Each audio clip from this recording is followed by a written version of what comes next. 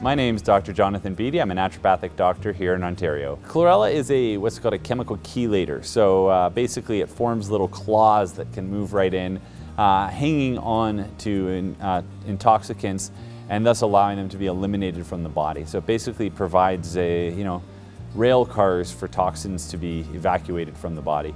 Well, the body can get rid of those toxins on its own, but oftentimes those pathways, either due to some other nutrient deficiency or some health state, are impaired. In some cases it can even be genetic.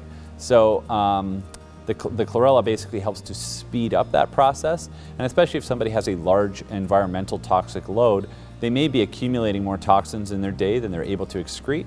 So chlorella helps to balance out that equation. Well, it's important that chlorella be organic because of its ability to bind toxins in the environment.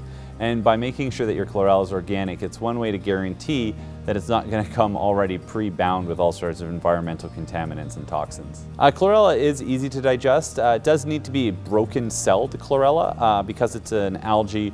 It needs to be kind of chewed up in advance, otherwise you won't be able to break it down and digest it.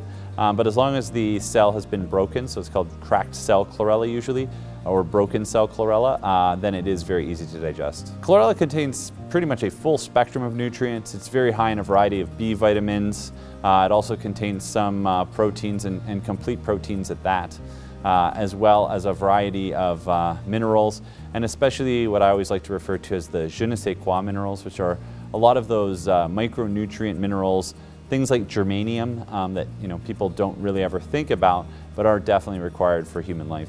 Oftentimes people taking chlorella will feel increases in their energy because the toxins that are removed from their system are now allowing their system to run optimally. The very nature of a toxin is something that interferes with a normal physiological process.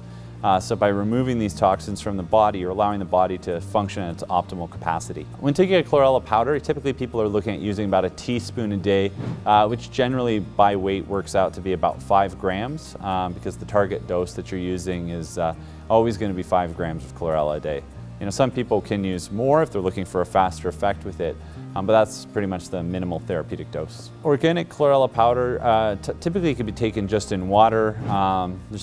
Because of its taste, not many people are just gonna take a mouthful of the powder, although that is very safe to do. But usually you can mix it in water, mix it in a smoothie, or mix it in any other food product that you might be eating. Now, when they take organic broken cell wall chlorella, people will typically feel more energy.